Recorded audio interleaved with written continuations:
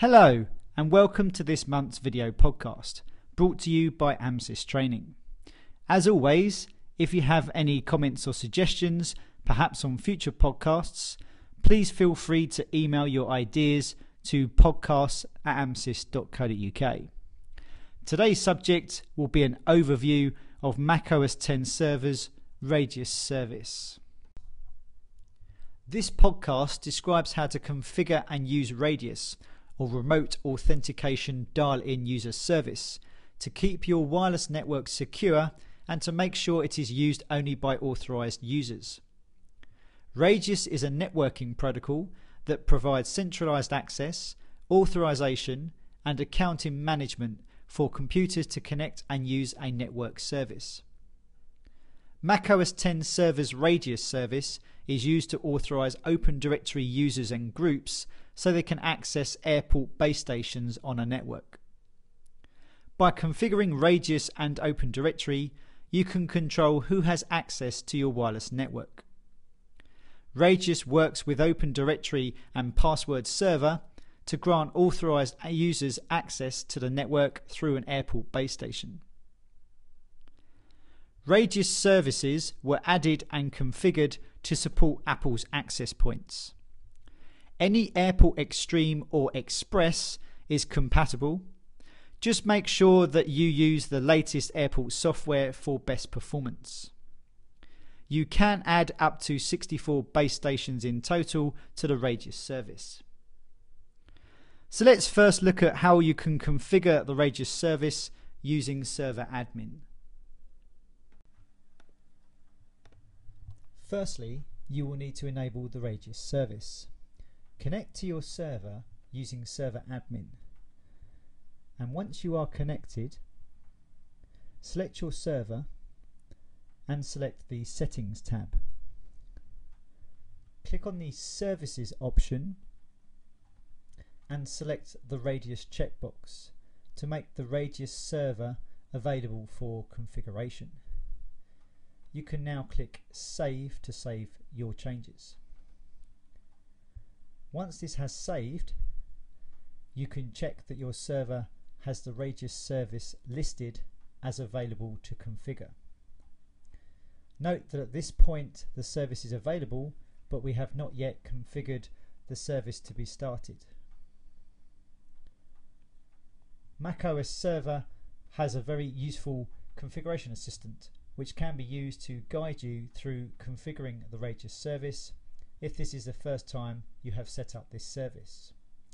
Select Radius from your services list and then click the Overview tab. Then you can click Configure Radius Service at the bottom of the screen.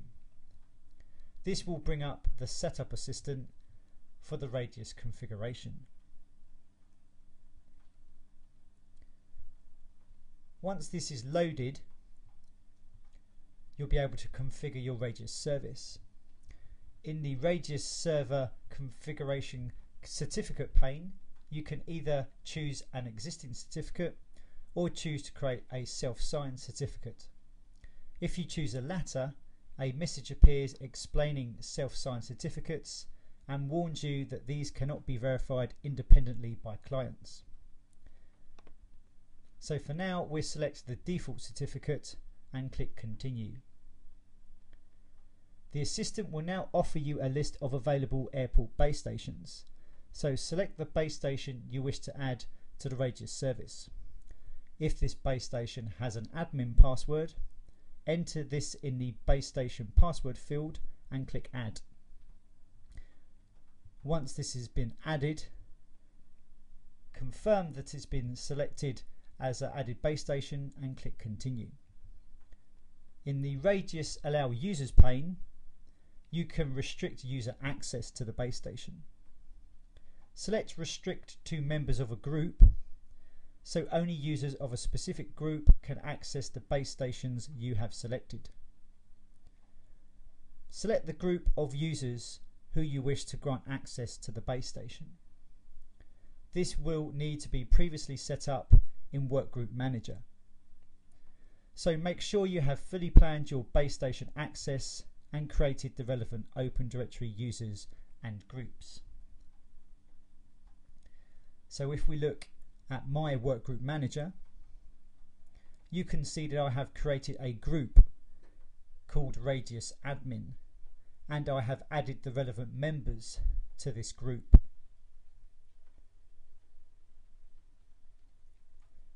So back in Server Admin in the Setup Assistant, you can click Continue when you are happy you have selected the correct access rights. Before your configuration is complete, you will see a setting confirmation pane. Check that all your settings are correct before you confirm the setup. You can always go back if you need to make any changes. If you are happy, you can click Continue. You can also print or save your Radius configuration settings if you wish. Once you click Close, your configuration will be saved and the Radius service will be turned on.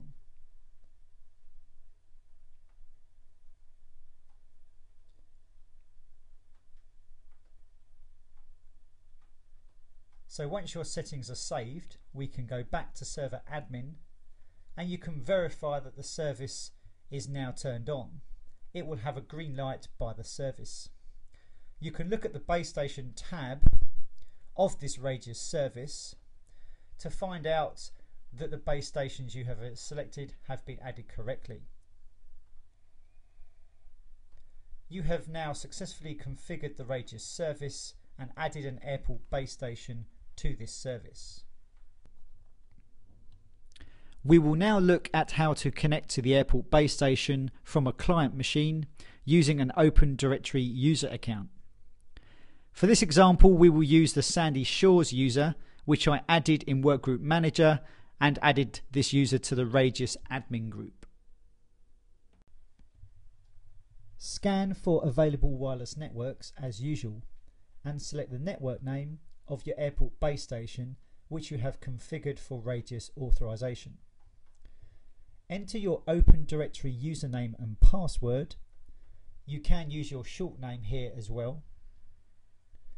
When a client attempts to access an airport base station, Airport communicates with the Radius server using the Extensible Authentication Protocol, or EAP, to authenticate and authorize the user.